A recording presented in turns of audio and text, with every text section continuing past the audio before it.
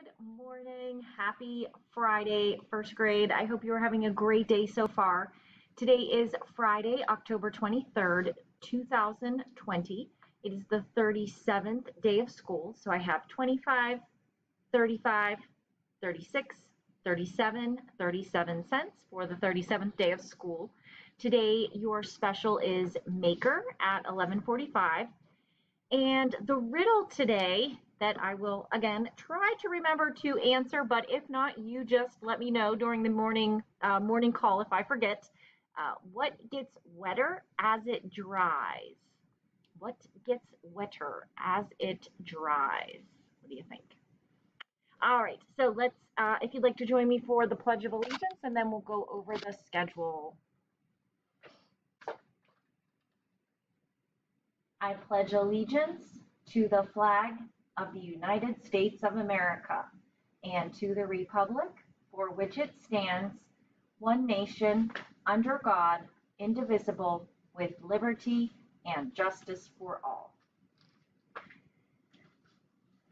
All right, so coming out this morning, first thing at 9, you will have your math application problem, and that will be for lesson 29. Just wanted to make sure I said the right number.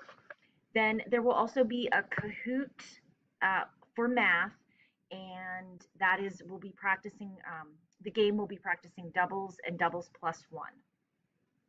The other thing that I am going to send out this morning is another Geode text read aloud. So if you remember last week, I shared Library Cat with you. This week, I'm going to read a text called Just in Time. But I wanted to show you something really cool. So just hang on one second. Okay, so you may remember in the Library Cat text, I had gone through the pages at the end without reading to give you a chance to read. And this week I tried something different so you can see how that worked on the video for Just in Time. But we found an even better solution that I will send you. I will send you a link, and so you'll see, I'll put a link in Seesaw, and if you tap on it and you open it, it takes you to your own kind of personal library of all the geodes that we have, or some of the geodes that we have so far with Module 1.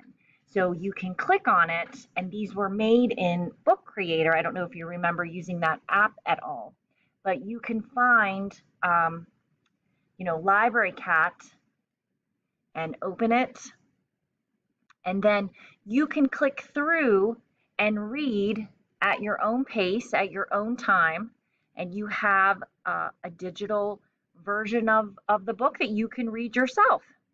So I'll send the link to be able to open that. Let me know if you have any trouble doing so, but this should work out really, really well, so you'll be able to read all of the geodes as well. And then when I'm in the screen, if I want to get back to the main page with the rest of the books, I just hit library and it brings me back to the library. So this week we're reading Just in Time. So you could just go right on there and read along, or read, after you listen to me reading, you could read it yourself here. Okay, so it's a nice chance to get in some extra reading time and to practice your fluency and to read some interesting books. So I hope you enjoy that. Let me know if you're having any trouble accessing this or getting to it, let me know. All right, then this morning at 10, we will have our normal 10 o'clock class meeting, and we're going to take a vocabulary assessment. And if you remember, in your second supply box, you should have seen this paper.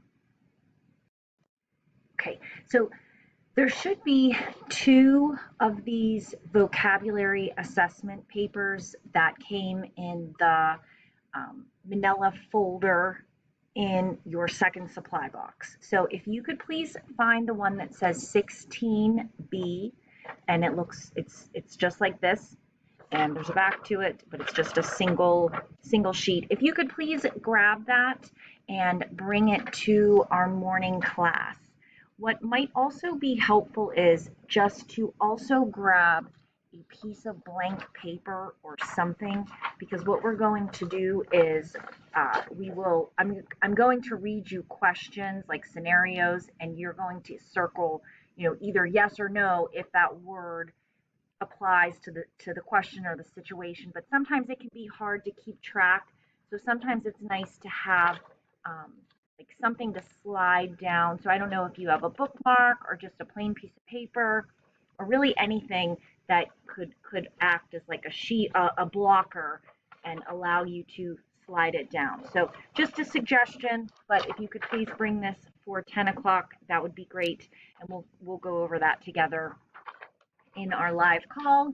And then we will have our normal math at 1, and that will take us into the weekend. So let me know if you have any questions, and have a great rest of your morning, and I'll see everybody soon. Okay, thanks. And don't forget that next week, starting on Monday, starts our holiday harvest theme week. So if you want to wear a Halloween shirt on Monday, or wear your favorite fall color on Monday to our morning class, that would be great. And it's, again, just optional for fun, but I will see everybody soon. Let me know if you have any questions. Thanks.